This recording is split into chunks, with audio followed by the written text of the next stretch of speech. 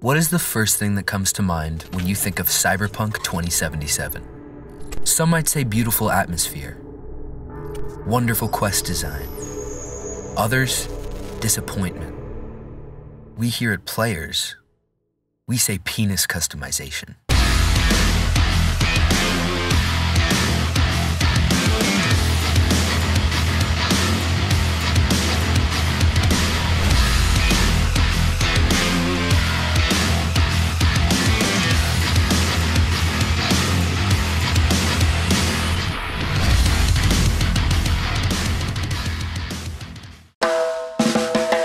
The character creation menu in Cyberpunk allows for a lot of variation and player choice. The character you play as is named V. There are no preset genders for V, but you can choose between a multitude of masculine and feminine features.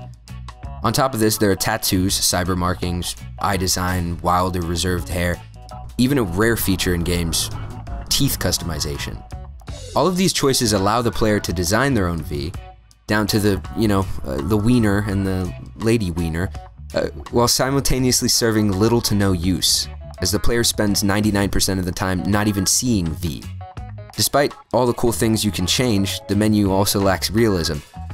For example, in what dystopian cyberpunk world would they limit the length you can make your dingus?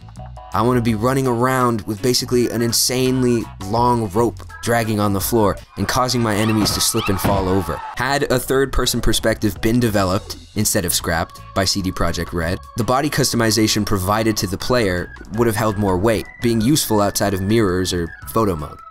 This menu is great. It has close to anything a player could want. They really went balls to the wall. Ironically, there's no ball customization. 0 out of 10. Tune in to us in the upcoming weeks as we take the world of gaming in our hands and peel back the layers as Players.